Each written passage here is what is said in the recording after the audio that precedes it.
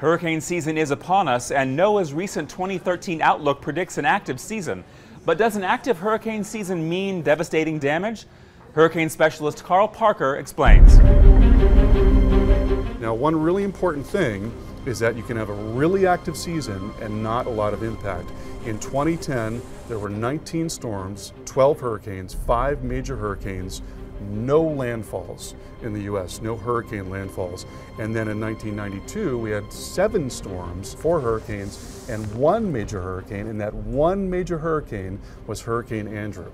So you can have a really busy season without much impact, and you can have a pretty inactive season with huge impact, and that's why we say it's really important to always be prepared regardless of what the seasonal forecast is. A good lesson that it only takes one storm to make a huge impact during hurricane season. I'm Matt Sampson with Weather.com.